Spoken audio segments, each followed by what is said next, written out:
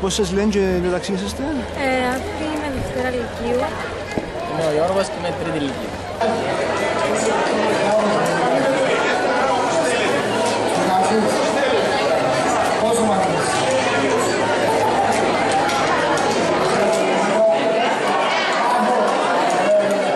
Μιλούμε σε μια πενταετία, ας πούμε, που φυσικά πάλι μάλλον έφτανε καλή κατάσταση, ναι? Ή ελπίζεις ότι ήταν καλή? Σίγουρα θέλω να ελπίζω ότι να έχω δουλειά, αλλά έτσι πως είναι τα πράγματα, όλοι να μείνουμε άνεργοι.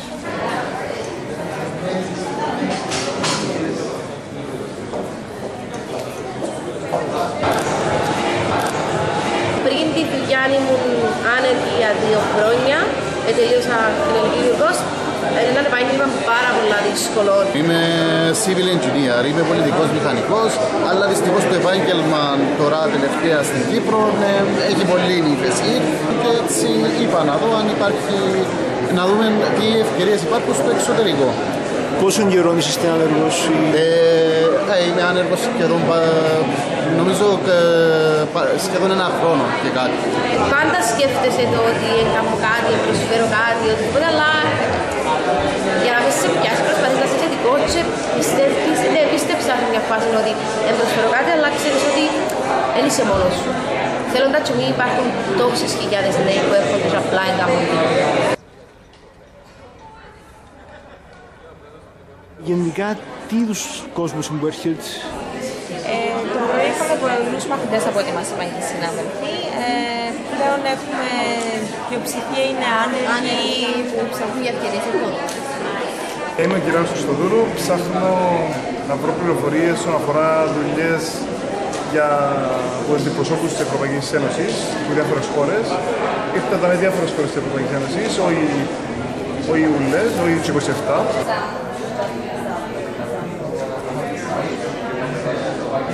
Δεν εξαρτάται πλέον από εμάς. Νομίζω ότι πλέον όπου βρούμε μια δουλειά, νομίζω θα αναγκαστούμε σε εισαγωγικά να πάμε. Γιατί δεν έχουμε κάτι άλλο να κάνουμε εδώ στην Κύπρο. The fiscal situation in Cyprus doesn't allow us to find any job anywhere.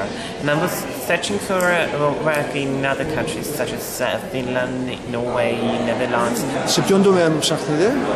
Στον τομέα της computer science και εκπαίδευσης.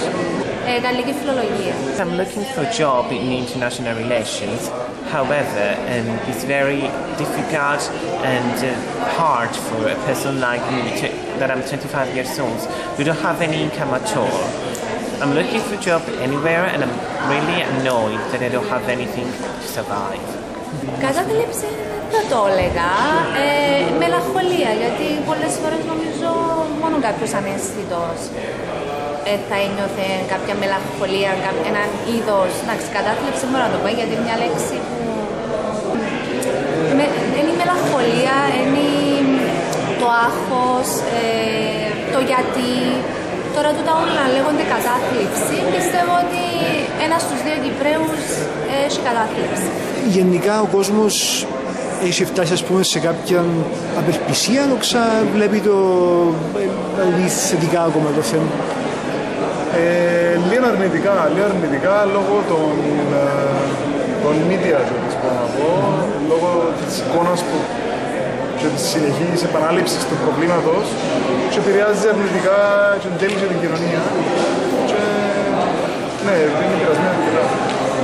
Ώστε θα ήταν πιο υγιές απλώς να θεωρούμε, ας πούμε, το μέλλον και να μην κολλούμε μπαστούδι. Ναι, απλά θεωρούμε τις ευκαιρίες και να είναι πιο εμφανές και πιο μπροστά στα μούτρα μας ευκαιρίες παρά τα προβλήματα συνέχεια, ας πούμε, χωρίς να μας δίνουν και εναλλακτικές λύσεις. Ευκαιρία, ελπίδα δηλαδή, μια ελπίδα.